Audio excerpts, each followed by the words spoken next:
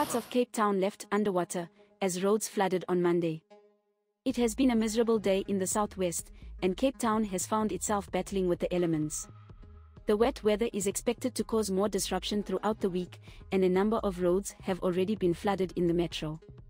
Up to 100 millimeters of rain is expected to make landfall before the early hours of Wednesday morning. More heavy downpours are due over the next 24 hours or so, and there is a serious threat of further flooding to low-lying areas and several informal settlements. Disaster response teams remain on high alert, and weather warnings are still in place for Cape Town and its surrounding areas. Regions in the Cape Winelands have also been submerged by the relentless deluges. The township of Langa is already struggling with the high volume of water. Parkland saw some of its busiest routes claimed by sprawling puddles of rainwater, too.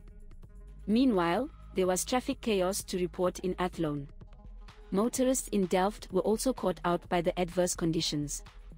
Pedestrians in Somerset West were left bemused by the flooded streets in their suburb. Goodwood has also been heavily affected by the rainstorms.